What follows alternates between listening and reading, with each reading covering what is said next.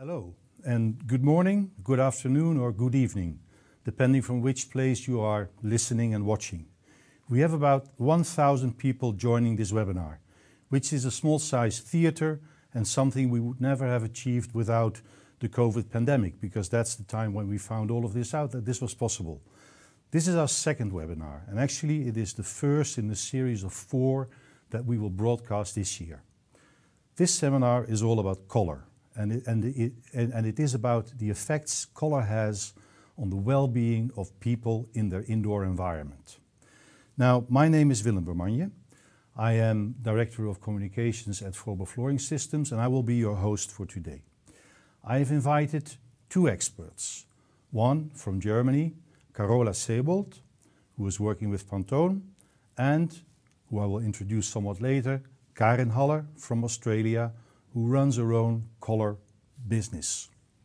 But first, something else. When I think about color, strangely enough, for me, Michael Portillo always comes to mind.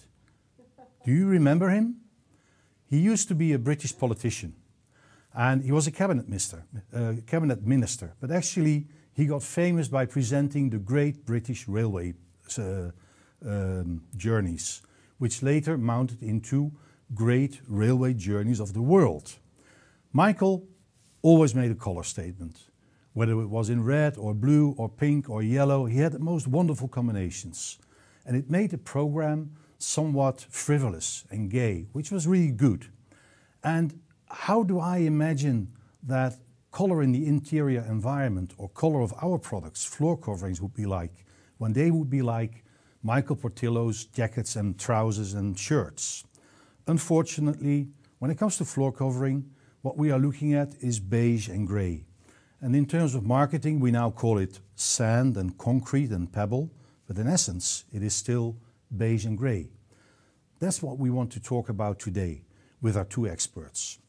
First, Carola Seybold, who is Global Account Director, Global Key Account Management at Pantone in the UK. She is talking to us from Germany, and her presentation is about what Pantone is doing. You know Pantone? You must know Pantone. You all must have had the Pantone color scheme when you were thinking about the color of your walls, the color of your furniture, your interior. That's what Pantone is actually really good at. Now, Carola is a marketing executive, so she's not a designer. She's not an architect, but she knows a lot about her company and the systems that they are using. That is what Carola will be talking about in the next presentation, which will take about 15 to 20 minutes. Carola, up to you. So yeah, today we want to talk about really well-being and how does it mean to feel good. And feel good has a lot to do with understanding trends, especially if you're a professional person. It has something to do with, do you feel really educated and in your professional atmosphere? And this is what I want to talk to you about today. So let's start with the importance and the influence of color in a general thing, because we are surrounded by color every day, all the time, in our private life, in our professional life, but we forget very often how important a color is for us feeling good or not feeling good. For example, that means, what is the influence of color? In 80% of all our human experience, this is filtered through our eyes. It's not coming by hearing or by smelling. We see something and we judge very often something by the color, which is coming through our eyes. So let's have a first check with you. And normally these speeches I have done in a live atmosphere, which is of course much more entertaining also for me because I can see your reaction. So now I can just imagine your reaction. If I would ask you, what company stands behind this building? Because you want to learn how important is that color defines our world. You would for sure say, this is IKEA. Because we learned blue and yellow, big building is IKEA. Do you know what? This is a museum in Germany for airplanes. And I was driving a car, and therefore the photo is not very good. And I was on the motorway and said, hey, stop, since when has IKEA opened a store here? And then I was make quickly a photo with my iPhone. And I find out, hey, it's an airplane museum. And do you know what? Of course, IKEA has protected their color combination for furniture. But of course, you can also only protect colors in a specific context. So of course, they cannot do it for Airplane Museum. And for sure, this Airplane Museum has done it by purpose to use the same type of buildings and the same color combination, because that let people stop. And then you got more visitors to your Airplane Museum. Very smart idea, just based on color. Color is influencing our product purchasing decision from 50 to 85%. So this is something which you should keep in mind. It doesn't matter if you work in food, in flooring, in smartphones, in whatever you're working for your color development. It's very important that the color is right, because this is the most single attribute which is influencing about a purchasing decision or a decision not to buy something. 95% of all our decisions related to color are made by our emotional side. It's not that we think about the pink strawberry is not good for us. We know it by our intuition that only the red one is good for us. And color has changed a lot over the years. So this is the so-called white sport. At least in the 80s, this was called the white sport tennis. This is Steffi Graf from Germany. And at that time, it was more or less, not really mandatory, but more or less people wearing white dresses. Today, you know, if you watch sometimes tennis, you see that color is really used to really differentiate from others and also give us some symbolic character. So that means Serena Williams, which is for sure maybe not the thinnest lady on earth, but she wants to express, hey, I'm a lady, I'm female. So she used her well-being by using a color which is this very, very light lilac color. So let's have a look to macro trends 21-22. Stay home. This is, and to be honest, if somebody would told you March 2020 that we stay home still March 2021, nobody would believe it. So stay home at the beginning was really well-being. Now it starts to get a lot of aspects which we like, maybe family life, but a lot of things which we are also missing by staying home, maybe the social life. And also home office, which seems to be at the beginning a nice idea and very comfortable, becomes more and more challenging. So I think everybody is happy if they can go back to their offices. But at the same time, we understand that the only thing we can still do in these times, and becomes much more important for our well-being, is going out to the nature. Really see what we can do there without doing a lot of traveling, but just going to the nature next where we are living. And is the nature becoming only important because we understand it's more or less the only alternative of sitting home? Or do we realize more and more that we destroy our nature? I think it's a mix of both. And of course, we understand more and more that we can get energy from nature, which help us to feel better in our mind and our body.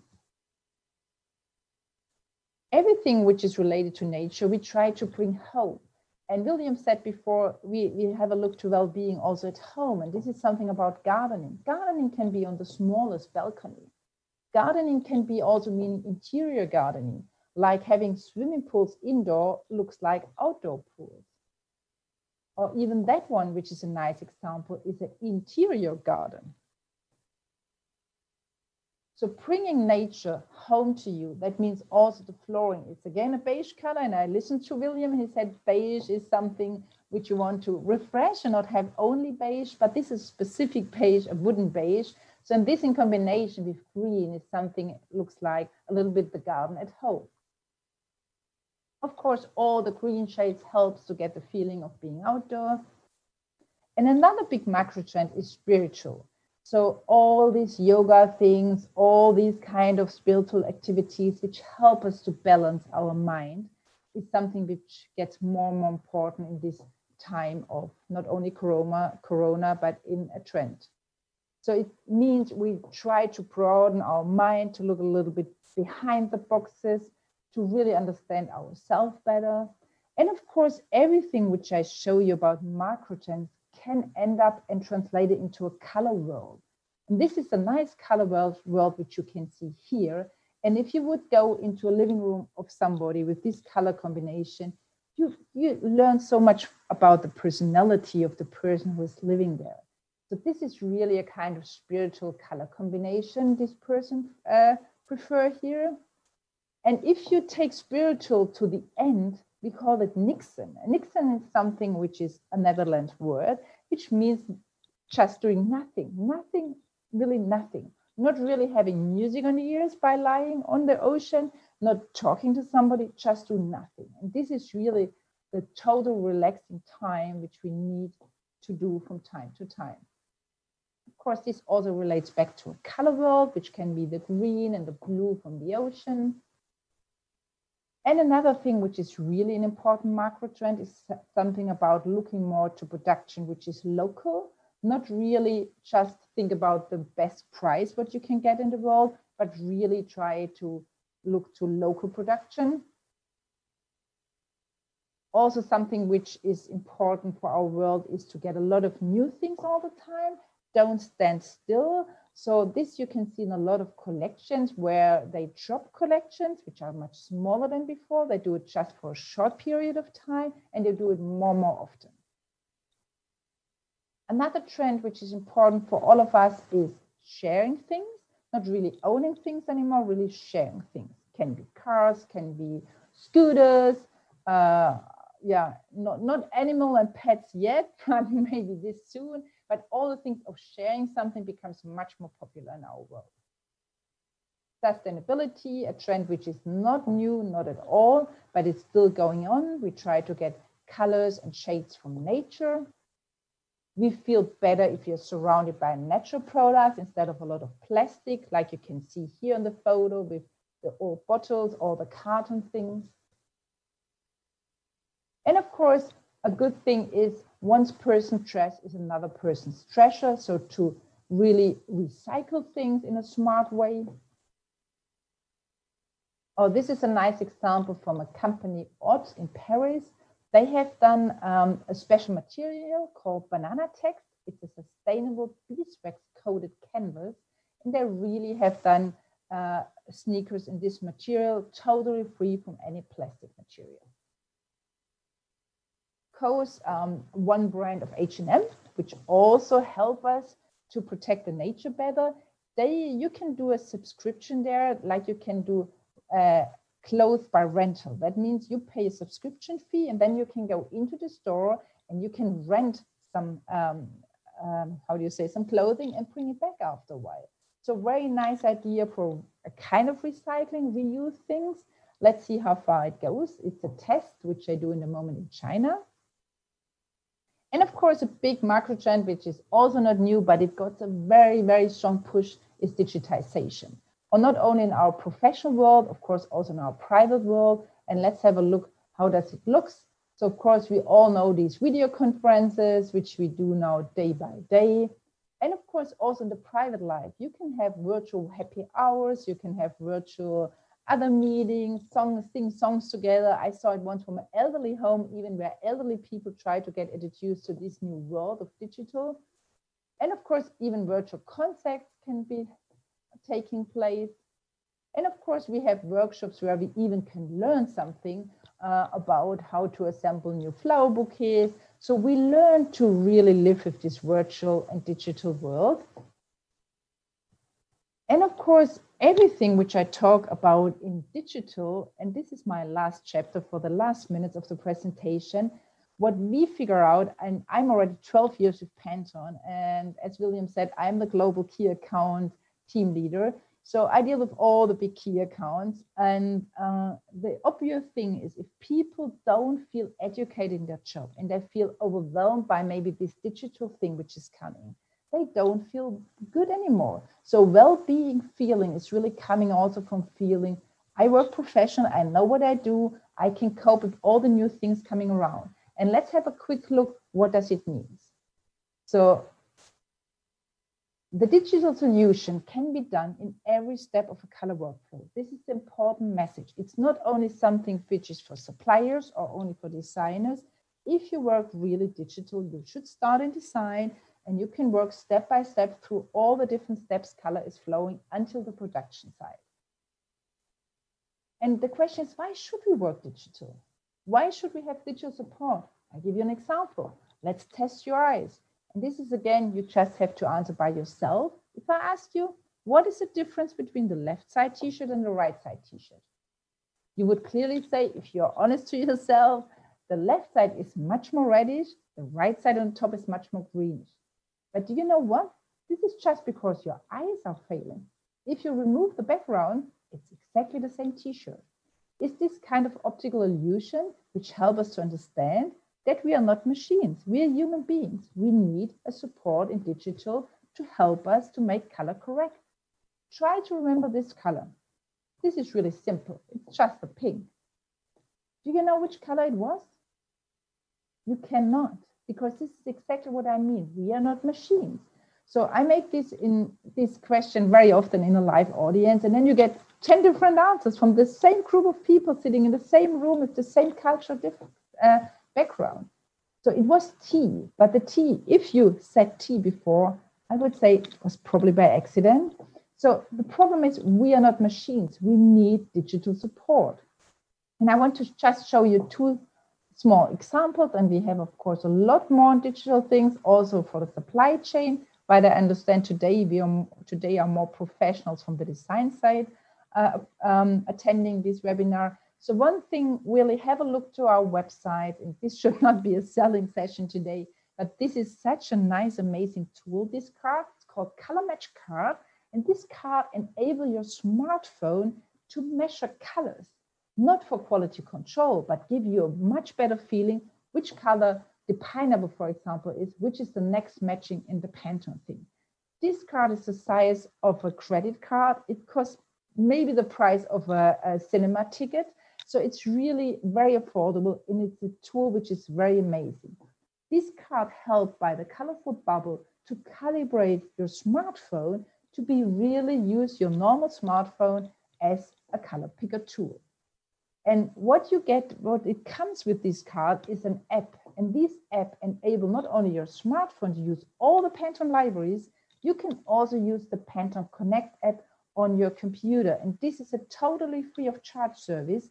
So you can upload all the Pantone colors. It doesn't matter which library you're using, to all the Pantone Adobe design softwares. So this is free of charge. Use it. You have all the libraries from Pantone sitting inside Adobe then, and you have really a seamless working in the digital side of a designer. So this is from my side. Thank you very much for listening. I'm sure that Karen gave you a lot of insights of well-being from the color psychology side, and we are here at the end for Q&A, of course. Thank you very much, Carola.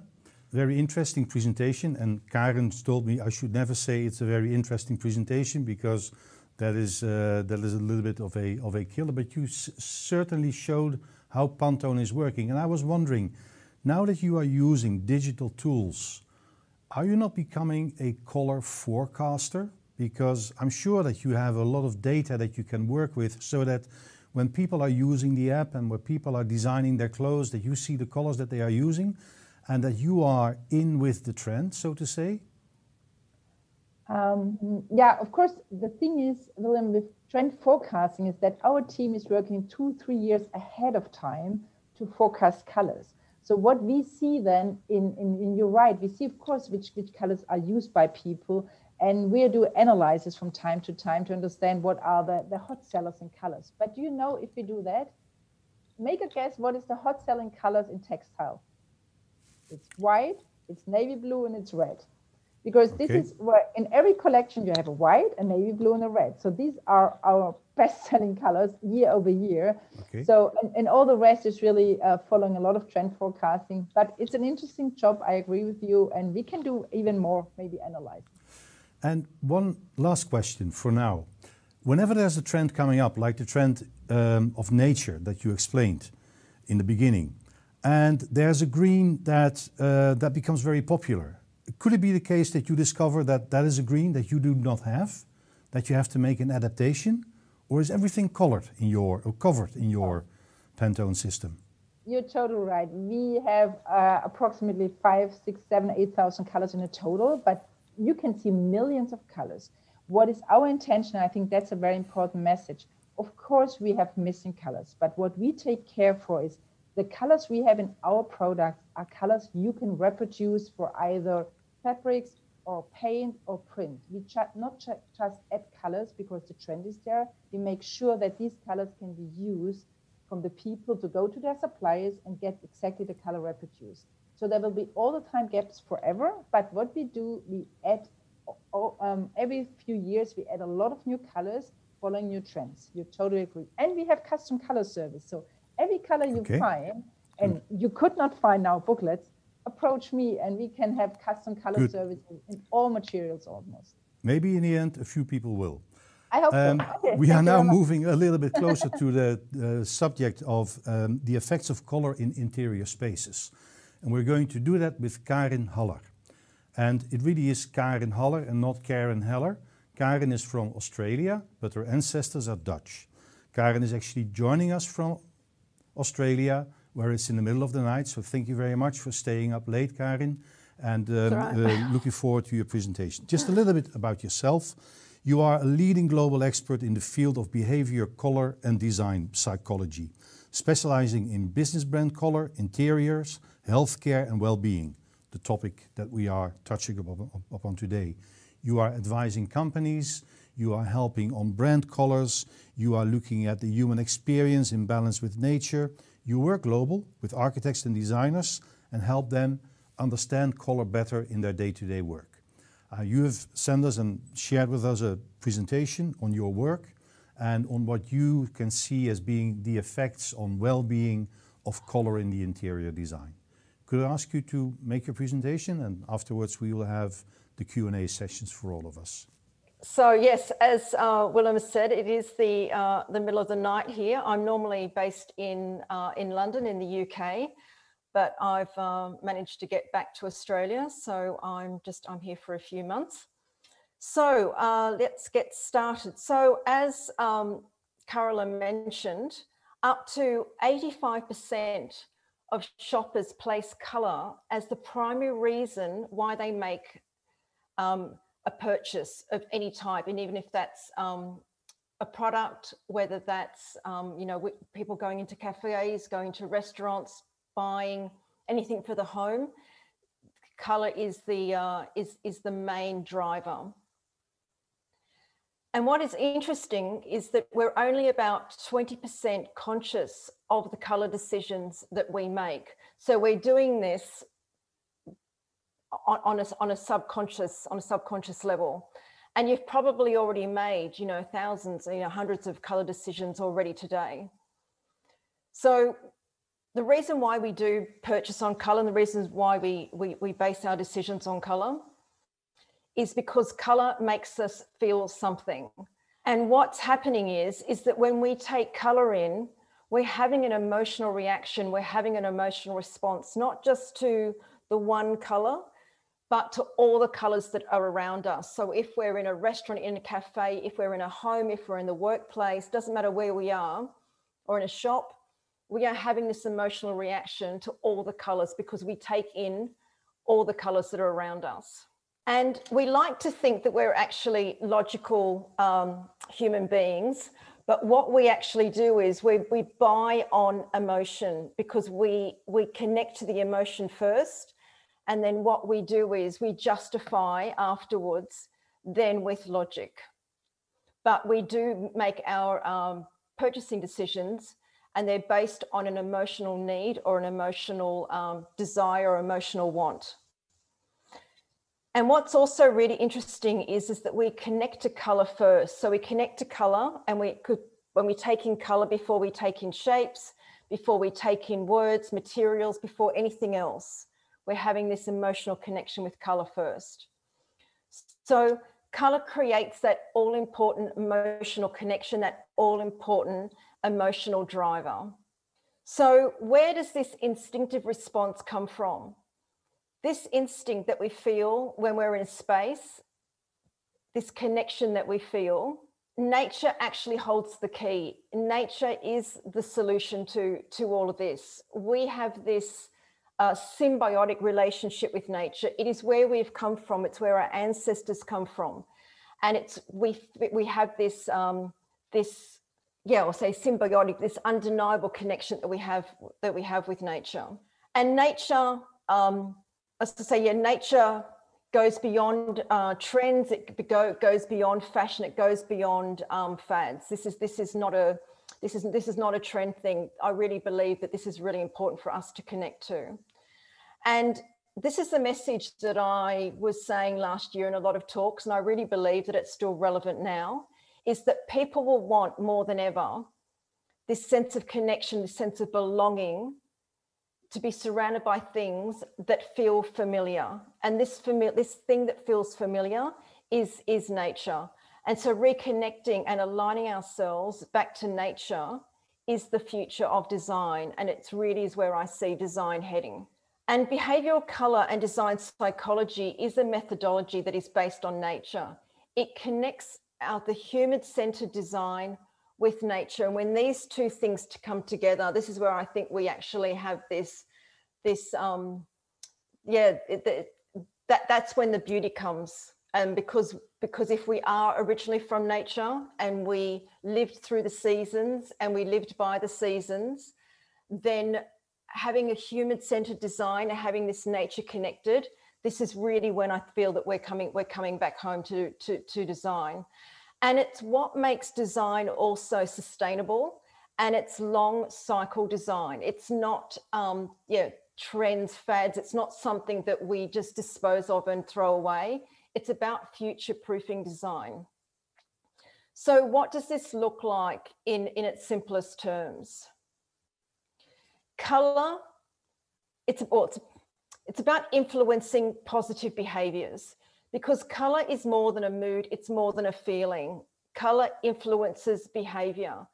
And we can't see a mood and we can't see a feeling. So you can't tell how anyone feels or their mood, but you can tell how someone reacts, how someone responds in a space because of their behavior. And that to me is if there's one thing that you take away from my talk, is to start basing design on behavior. And not on, oh, this looks like a nice mood or a nice feeling. Really, we need to have a step change and move on from that. So what we're really looking to do is to create positive environments that influence positive behaviors for positive change and positive outcomes. I know I'm using a lot of positives there.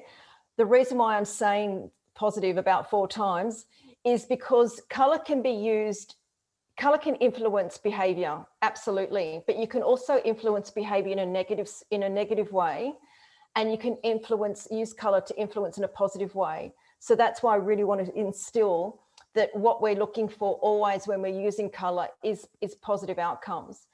And especially when return on investment is important for business and all the factors of well-being are, being measured, air quality, light, sound, everything is being measured. Color can be measured as well. And this is really what the intention is behind behavioral design, behavioral color design psychology, is because color and design influences how we think, how we feel, and how we behave. So to give you something to take away, and you might want to write this down, is I have a 5-step framework that I use when I work with my clients. And what I want to share with you is step number 2. And this is about assessing behavioral triggers and motivators, because this is what is measurable. A lot of people think that color is something aesthetically pretty. They think color is something that is, a trend of fad. It's not important. It's just visual, and that is it. But if we take in color before anything else, if we do have this emotional connection and the emotion that triggers us in our behaviors, then what we want to do is, when we're using color, we want to make sure that we know that we've got the right environment and we've created the right environment for whoever that is, whether that is for the home, for an office, whether it's for hospitals, for the department stores, whatever it is. If you can find out what the behaviors are that they're wanting and the behaviors that they don't want, you can then put that into your scheme. And then at the end, when you've finished the whole work, then you can measure that by the behaviors of how the people are showing up in that space. And that's how you can make it measurable. I mean, this is only one step in my process, but what you're looking for is you're looking for triggers of behaviors that you don't want. So ask your client, what are their biggest pain points? You know, what is it they're experiencing now that they don't want to have in the future? Because quite often they will say, you know, that they'll explain to you that people are behaving a certain way, or they're reacting or responding in a certain way, and they don't want that. They don't want those behaviors. They want people to behave in a very different way. So for instance, like in a restaurant, it could be a restaurant where they want it a very fine dining. They want everyone to be very calm and very quiet. But what they don't want is a lot of running around. And so colors can be used to help influence and trigger people, for people to know that, oh, actually, this is a place, this isn't McDonald's, you know, this isn't a place to go running around. This is a place actually that we need to be quiet in. And because of, and it does influence then the way that people will behave in the space. Then motivators are behaviors that you do want. So ask them what is working for them now. And also, because there will be behaviors that are positive and that are working now, but also what positive change, what outcomes do they want to see in the future? So by asking that, is that this helps you to then guide you towards what colors, what color palette to use. It will help you to guide you towards the proportion of colors to use, because you could use a small proportion of a particular color will give you one type of feel, one type of behavior. But if you increase that particular color, you could very well get the adverse side of those behaviors, which is what you don't want. So the color palette, the saturation of colors, whether they're soothing, whether they're stimulating, the proportion of colors, the placement of colors, all of these will have an impact. And of course, the design as well. And because what we're wanting to do is we're wanting to create a space that ultimately people will thrive in, because it's predicted that by 2050 that up to 75 or 70% of us will be living in urban environments. And it used to be, I think in the 1950s, it was 80% of people lived rural, so lived very much connected to nature. And now that's going to completely flip.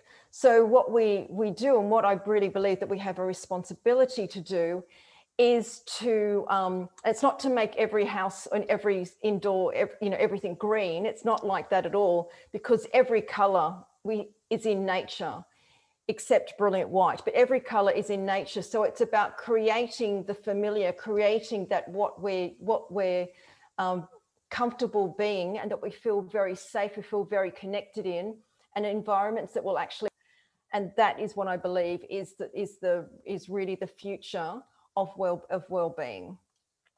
So that's the end of my talk then, Willem. That leaves room for a lot of questions. Yes, I'm sure it does. I'm actually wondering if you make that statement, ultimately we want to create spaces where people will not just live or be productive, but feel safe, connected and thrive.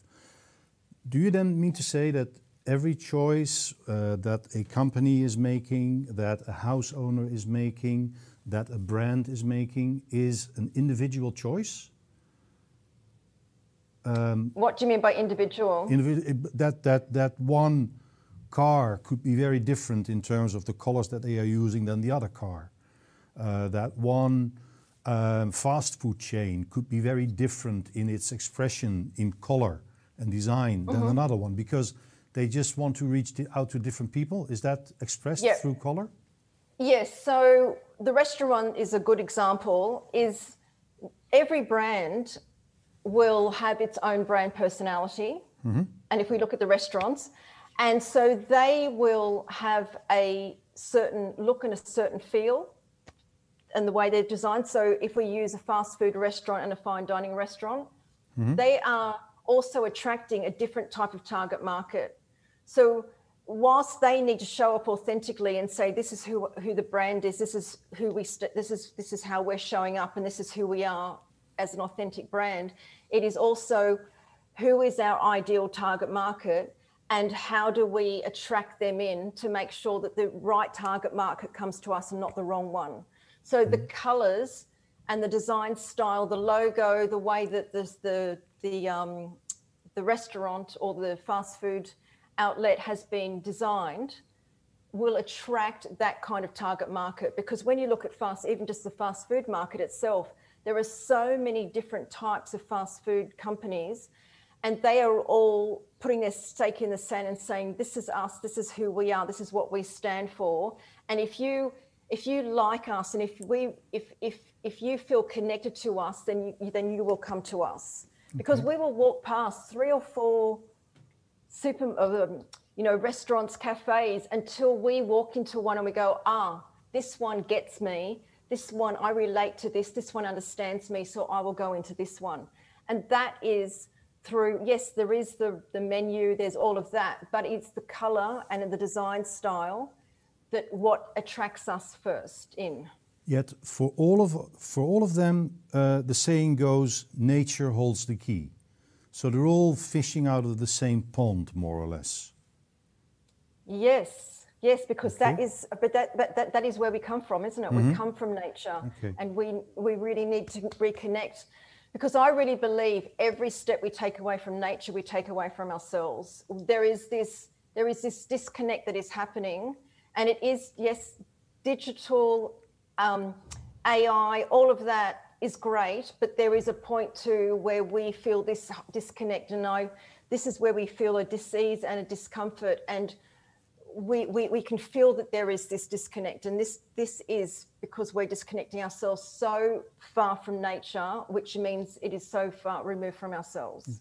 Would that also be the reason when I talked about floors being beige or grey, or being wood colors or stone colors or concrete colors, that this also has to do with this link to nature? We actually noticed that in the type of floors and the type of colors that we are selling, that they are natural, so to say.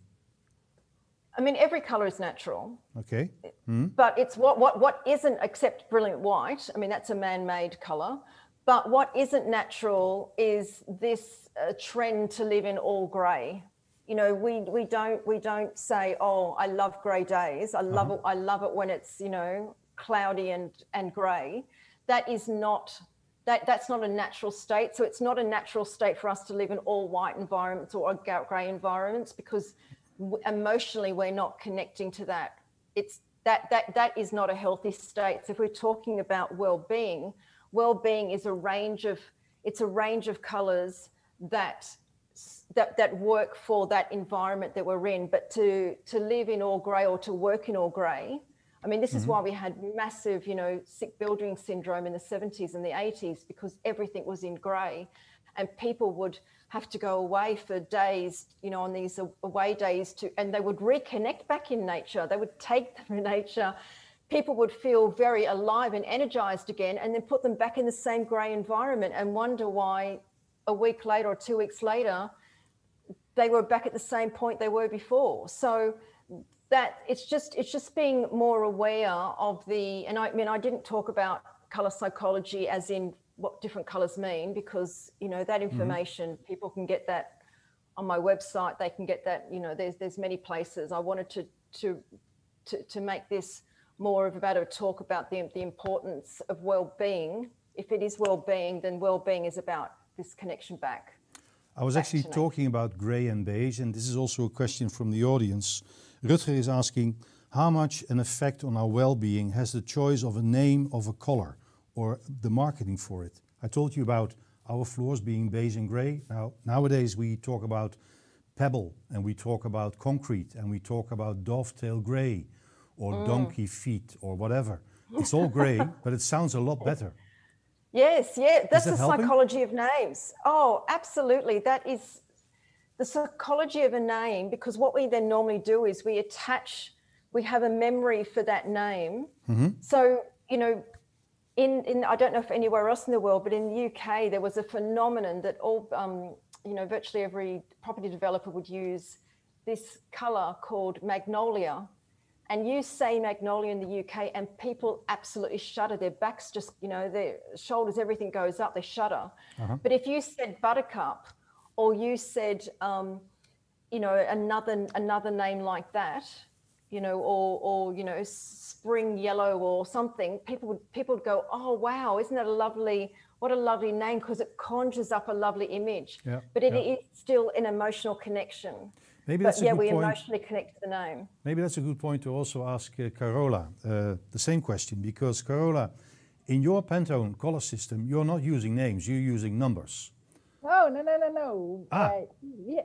Let's say yes or no. We have two systems. We have one system for the graphic and print industry, and here you're totally right. We just use boring numbers. But in our fashion home interior world, which normally should be used by everybody who's using anything in fashion home or interior, we have names. Every number has a nice name. And I can underline what Karen said, that really this makes a big impact, because these specific type of design people, they love to have names. So this is really, we have a lot of names, and we even have had names where we have to change something, because you have, for example, Ferrari red ones, and then Ferrari said, no, you cannot use our name in your name. So sometimes we have to change something, but we have names. Okay, you also have that, because I remember when I go to the DIY shop, I have these color cards that only have numbers. But I also saw on your website that there is this book of Pantone, especially for the interior environment, and there everything has names. Yes, correct. So we all got to be very clever, us included, because we also use names and numbers. Okay. Another question. Are actually colors and the experience of colors in the environment, are they the same all over the world? Is color a global thing for you, Karen? Is it global? So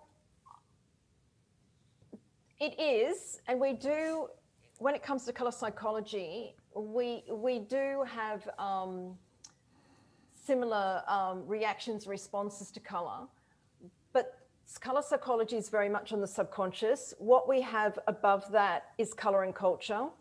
And quite often, because it's a conscious association to color, it quite often means that if people have a very strong association in a particular culture, so for instance, in China, red is the color of good luck, good fortune, good prosperity.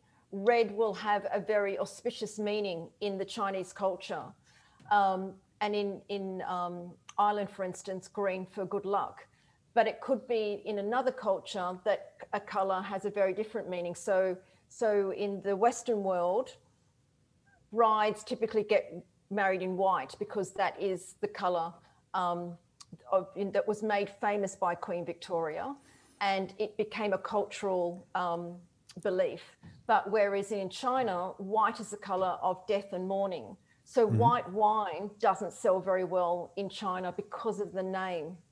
Okay. But champagne sells very well, even though you would think it's the same color. Yeah, exactly. Okay, so this is the importance, is that around the world, and then we also have color, personal color association, which is another thing, but around the world, colors can take on different meanings if a cultural belief. And how is that for you, Carola? Do you offer the Pantone color system in different varieties in Asia or in Europe or North America?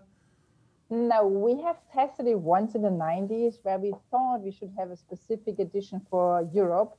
And this was totally failing, and we stopped it after a very short while. So I see the same thing what Karen said. There we have one color range for the entire world. Also the color of the year, which you can see here on the back, which we launch every year, is a global activity, which is really taken on board everywhere in the world. Of course, you have the differences, and especially the colors Karen described before with white or red, or we have some brown countries where brown is not very popular, or in Germany, for example, bright orange is the color of the people who collect the bin on the street. So there are some colors where you have to be a little bit careful, which we do, especially if you do color of the year announcement, because this is a global activity. Yeah. But never, beside of that, we have color guides for the entire world the same. Yes. Okay. I have another question, which is whether the effect of color on our well-being actually is more a personal experience, or are there some general qualities that you can give to certain colors that you say, if you use these and these colors, you will be calm. If you use these and these colors, you will not experience anxiety. Is there something in color psychology, Karen, what works towards a certain group of colors? Yeah, I think that's a great question, and that could take me, all day to answer. But I think the simplest way to answer this is that colors that are very, very low in saturation are typically more soothing, because the color, color saturation is very, very low. As you move up and you have, so what's a low saturation color? A beige would be, that's low saturation. It's why a lot of people do go for beige, because it is very low. A lot of people go for very soft gray because it's low, or light, very soft blues or soft pinks. All of these colors are very, very low saturation. If you then go up into the high saturation, this is far more stimulating. So it takes a lot more emotion and much more energy. So if you think of a soft pink, and then you think of its opposite, which is the stimulating red, even in your mind, you can already feel the energy difference. And that energy is also an emotional energy, and we will feel different in a room that has soft pink, and we will feel completely different in a room that is a fire engine red. And that's because of the way that we take the color in through our eyes, the way it goes through to the hypothalamus, the way that it then has this connection to our emotion, and the way that we will then respond. Red and pink is physically soothing or physically stimulating. So there is a lot more to say, but like I said, I could go on forever about that. But if just to say that the low chromatic is typically soothing, and the stronger is typically very stimulating. Because that's what I learned from our designers, that you have color, you have saturation, and you have hue. And these three elements actually make what it is that you see. Now, I think, Carola, there is this other system, the NCS color system, that makes use of these color pyramids, that actually have all these aspects of color, saturation, and hue.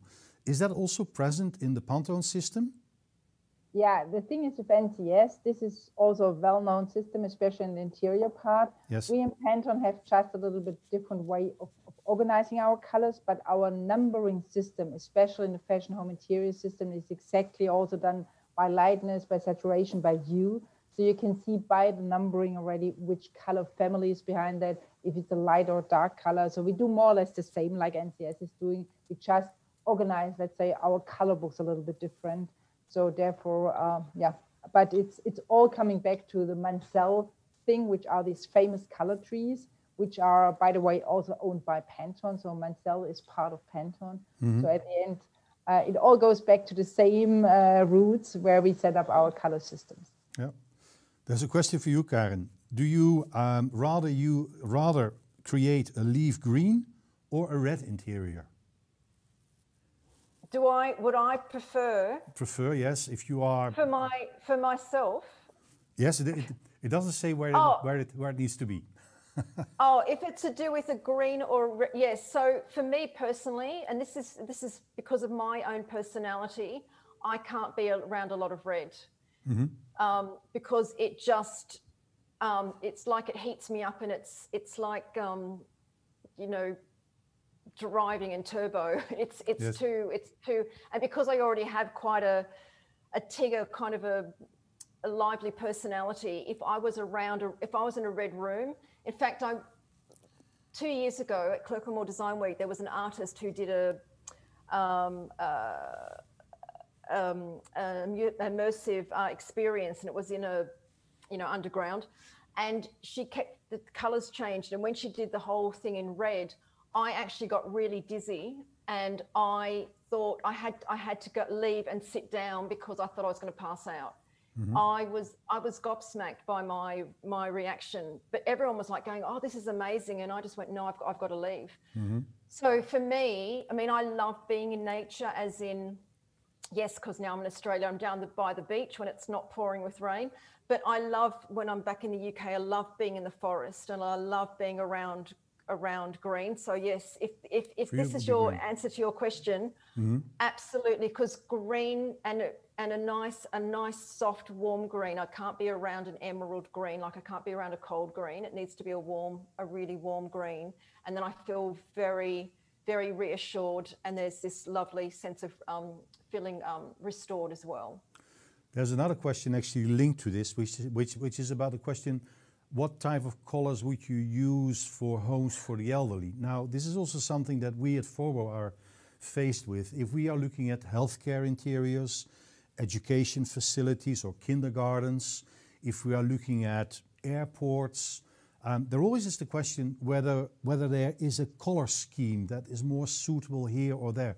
First, for Carola, have you ever thought within Pantone to create these color spheres where you can give an advice to your customers? If you are looking for an elderly home, this is the section that you should choose. Have you done that as a company? Absolutely. We have a big, we call it Pantone Color Institute, which is a business unit which was growing the last 2-3 years like crazy. And what we do especially is doing color consultancies. And that can be starting with a question you have asked, up to somebody who said, like a Lufthansa, for example, who came to us 2 years ago and said, we have a blue, which we know it's really 30 years old. Can you help us to refresh the blue to really symbolize our vision? So we do this very, very often for brands, big ones and smaller ones, to help them to refresh it. For example, the Pink Panther, which we all know, the Pink Panther, the character from television. This was coming up in the 60s with a specific pink. But the pink in the 60s is not the pink which we like to have anymore today for our kids. So we help them to just fine tune a little bit the pink to make it more accessible for kids today. So we do this very, very often. So yeah, this is part of the Pantone Color Institute projects we are doing, and very exciting because you can do it for every industry. It's every time a new project for us, and every time very, very exciting. Karin, on your side, do you look at companies like Pantone to actually look at those color spaces that they create, and you say, well, this is quite nice, but for me, elderly homes should be so and so and so? Or are they pretty knowledgeable at Pantone? Don't say something wrong now. Well, of course. I mean, you know, like Pantone is, how long has Pantone been around? You can't. 60s.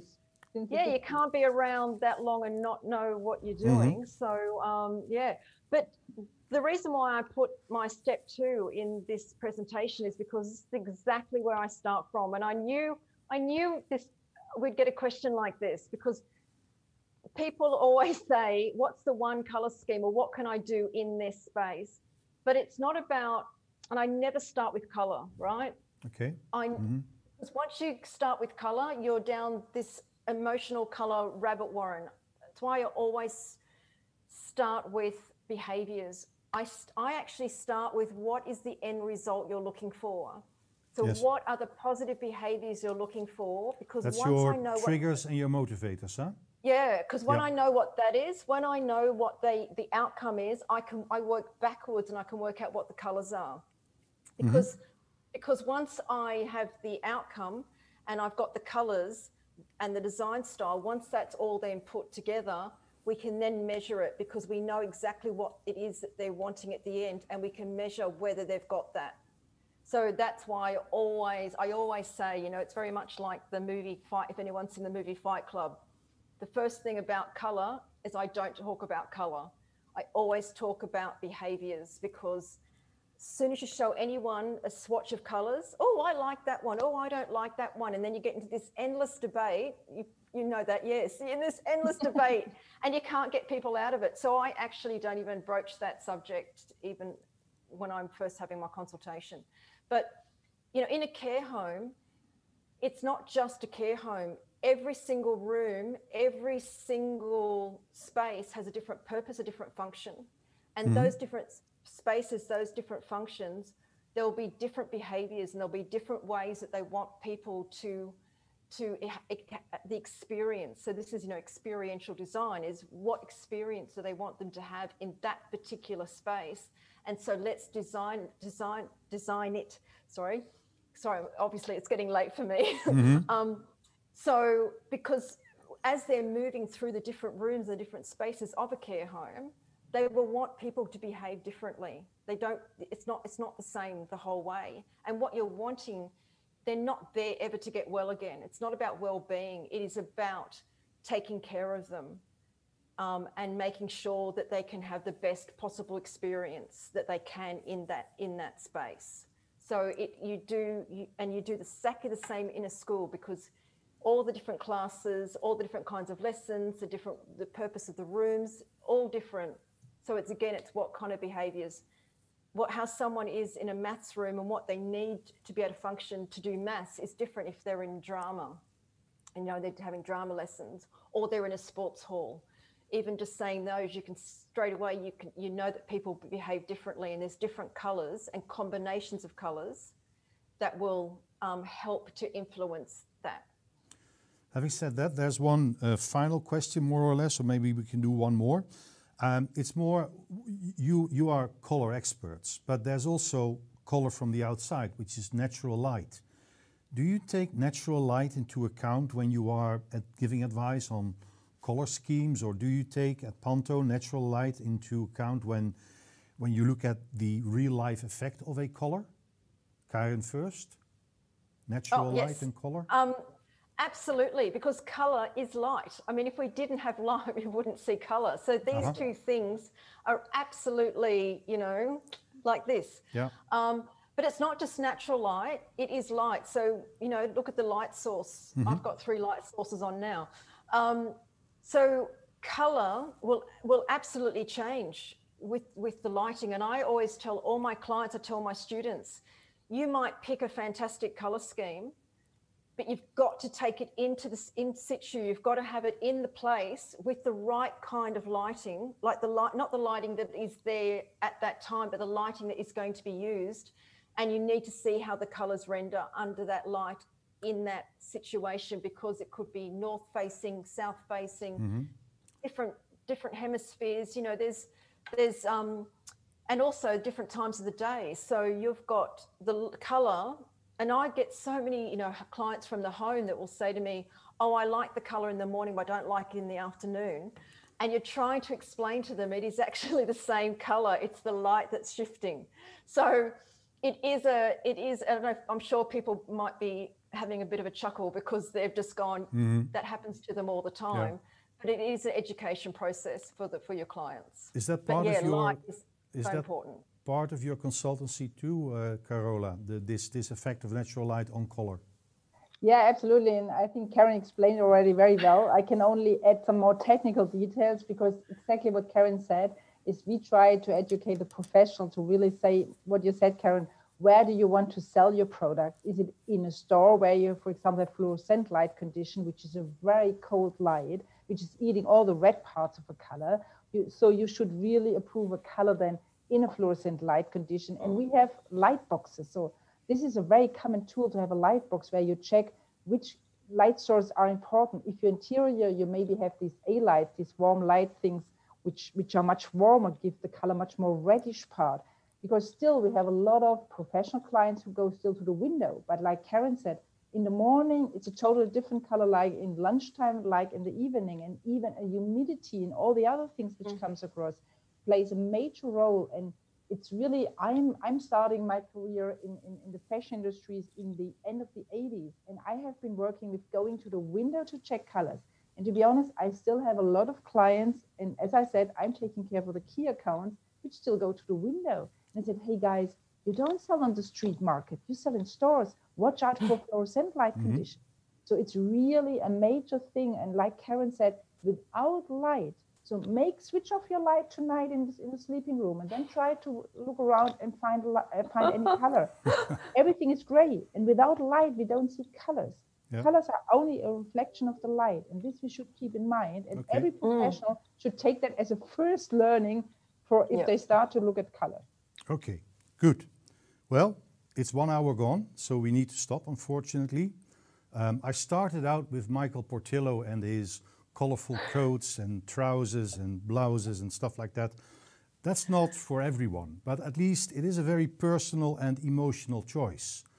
And if you watch the program, it makes the program fun and happy. And there was one comment from a listener from Norway who said, it is a pity that project developers actually, when they deliver a project, when they deliver a dwelling, everything is white, everything is neutral. And the argument always is, don't fill it in for the customer.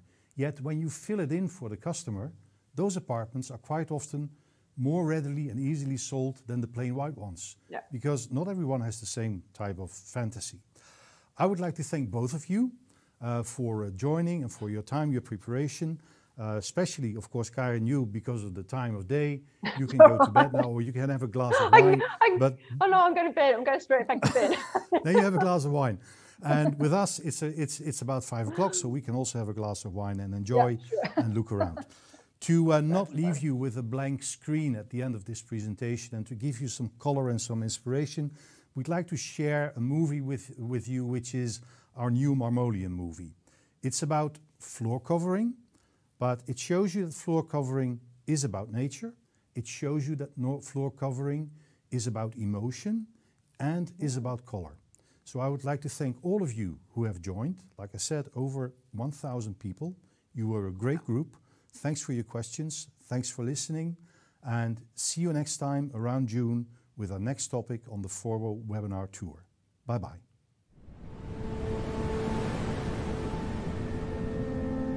Since more than 100 years, we have been making floor coverings for our everyday life, exploring innovation, and looking to create better environments. We have been inspired by what is all around us, and we are convinced that our best engineer is nature. With its help, we have created Marmoleum.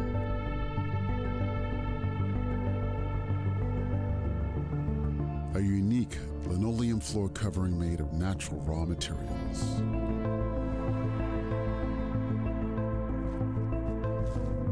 By learning to work with our planet and its organic cycles, Forbo Flooring Systems is able to make one of the most sustainable products.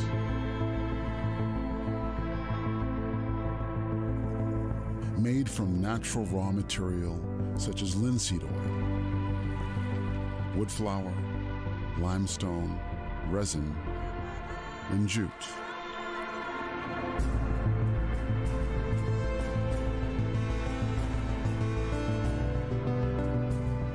With the women and men supplying our raw materials, we are committed to work with respect. Using resources from nature while letting it regenerate. With Marmoleum, we are proud to make durable flooring, truly CO2 neutral, from the origins to the final product, without buying carbon credits. By working with our ecosystems, we create better environments. Today we have a choice. Produce better, to live better. Let nature come inside. Good for people, for buildings, and for our planet. Marmoleum, provided by nature, made truly CO2 neutral. Forbo Flooring Systems.